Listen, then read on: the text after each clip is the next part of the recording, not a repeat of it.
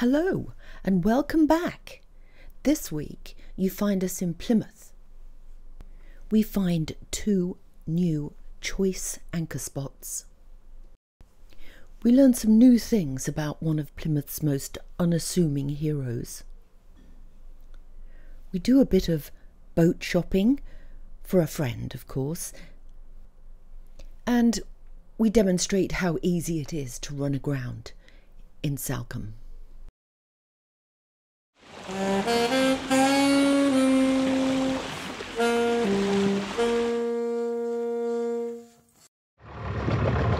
is 7 o'clock of a Monday morning and we are currently heading out to the River Dart and heading down somewhere we've never been before. We're going to try the Lyhner down in Plymouth, so see how the day goes. But with boating, you have to see what happens.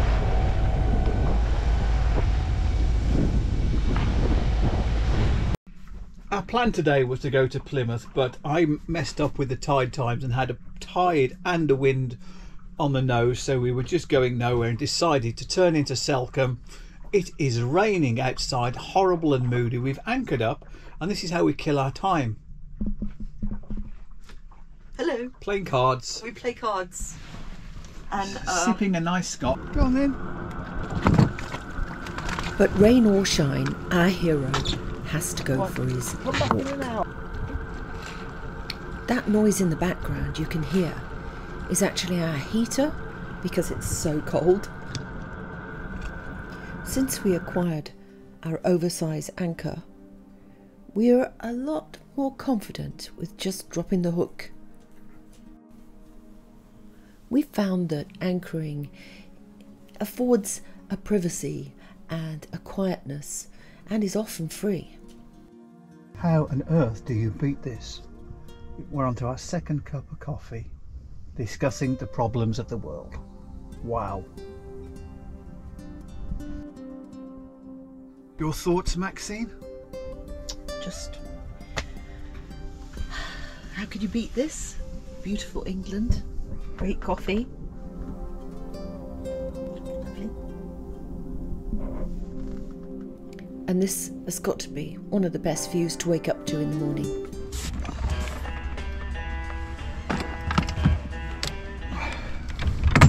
If anybody's got a good idea about how to get the engine onto the dinghy, please let us know, because it's only a matter of time in my opinion. Try not to make old man sounds. Hey, you didn't fall in, that's good enough. Yeah, and there we go, engine on, piece of cake. They only carry 1 litre of petrol these, so when I'm going on a little trip I always make sure I've got 2 tiny little 1 litre steel cans full of petrol, because it will catch you out. Third start, always this. Oh.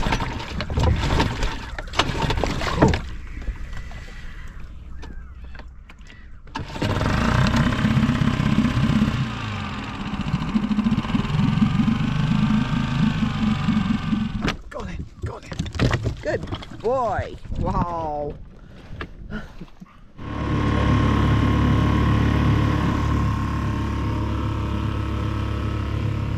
However, with 3 of us in the dinghy, I think we need the big engine.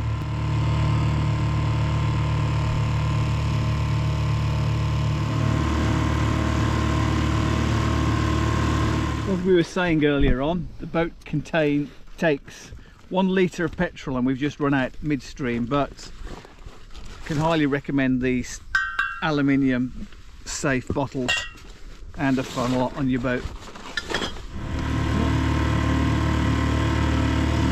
So refueled, we carry on up to Kingsbridge.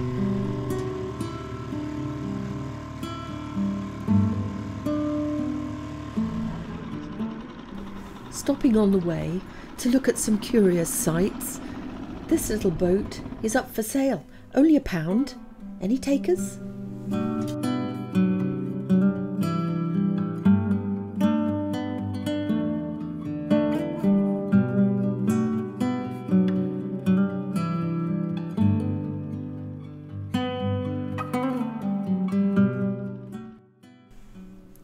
Kingsbridge is new to us. We've never been here before, but it's quite interesting to have a look around.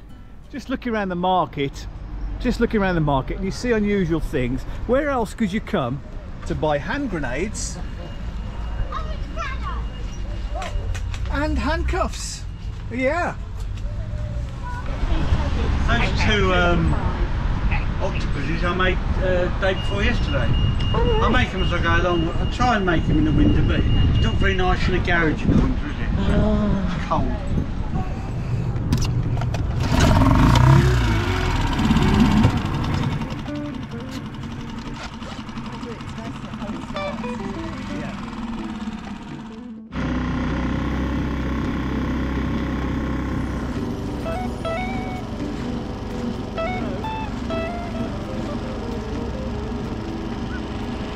Yours would be looking much nicer.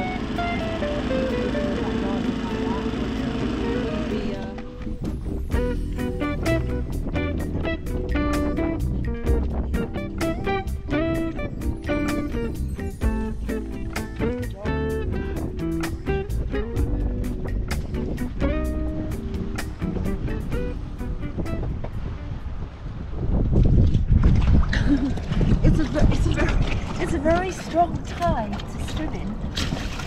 It is. And look, if I took my hands off the rope. Whoa. We're just filling up with water again. As I always take the opportunity to fill up with water even though we're not empty. So we're moving again, but we're not really looking where we're going. Run aground after having a warning off somebody, and I still run aground.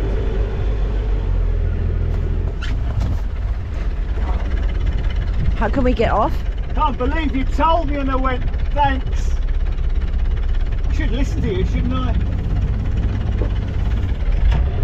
What can we do? Tide's coming in, luckily. Yeah. Oh, okay, that's good. Yeah, we'll sit here and have a beer.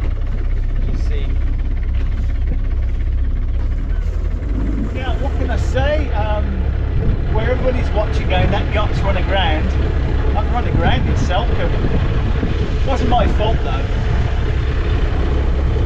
It wasn't my fault. I just couldn't find any flame. We were okay though. Harbour Master's seen it all before and just gave us a couple of pushes in the right direction, and the boat was free. Thank you, sir. We're free! Free! Oh.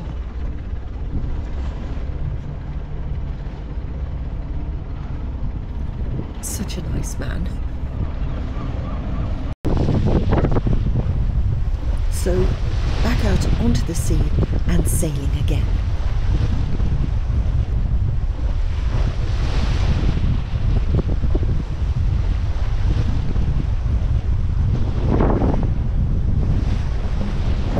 Conditions are more favourable today. It's a close reach, but at least we've got the tide with us today. And then some beautiful locals come and sail with us.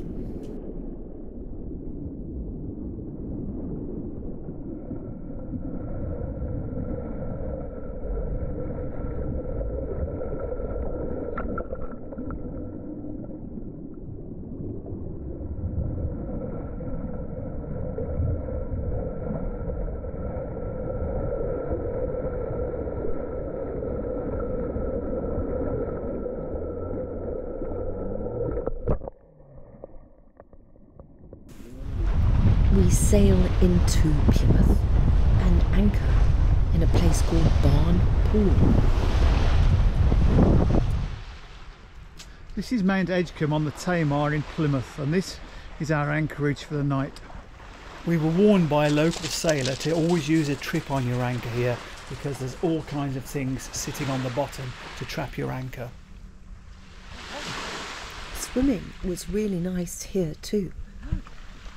Not a bad place to be.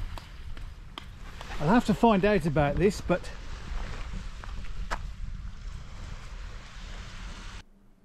Apparently he worked on speedboats and was able to develop a really fast boat that could rescue people at sea, and was instrumental in saving some 1,300 lives. Although it's mid-season, the weather in England this year has been pretty awful, so many people in boats have gone elsewhere, so we've got everywhere to ourselves, which is absolutely ideal.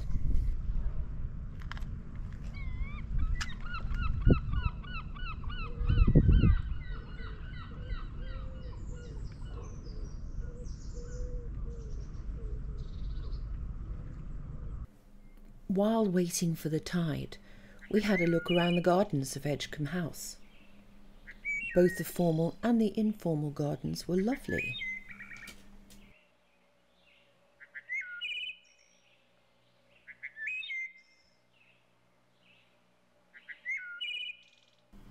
For our next anchorage, we had to get the tides exactly right.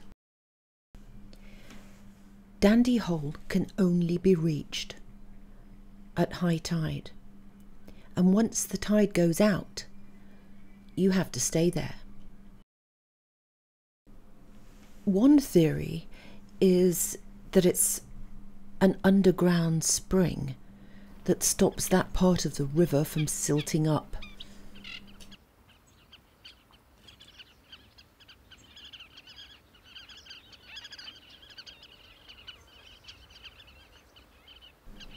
But it's surrounded by lush green banks, which Hero loves.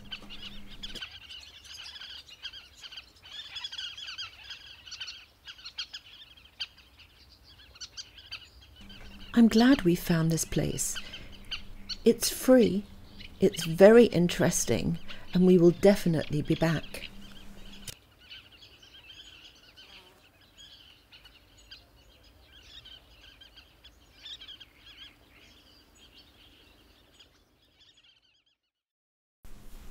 We're on the edge of another storm system that's rolling in from the Atlantic, so we're going to head back to the Dart.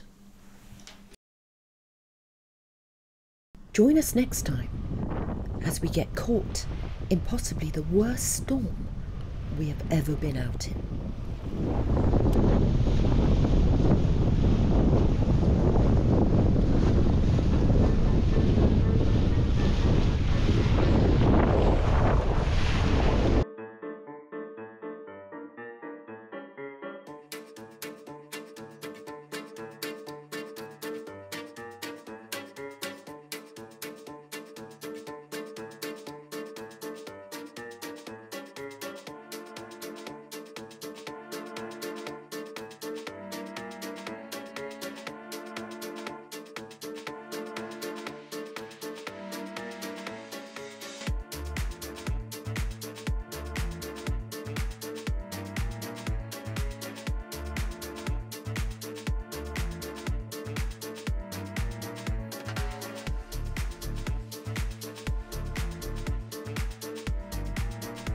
Until then, fair winds, keep safe, and see you on the water.